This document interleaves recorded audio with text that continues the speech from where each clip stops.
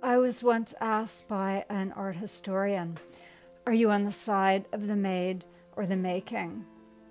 And I'm definitely on the side of the making. I've had this need to make for a very long time, so it's not so much a question of what inspires me to create as what it is that drives me to make things.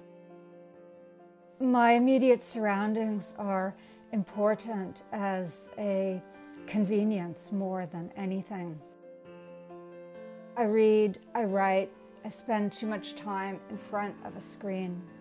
It's only when I go out with a camera and a tripod that I feel I've done a day's work and deserve my rest.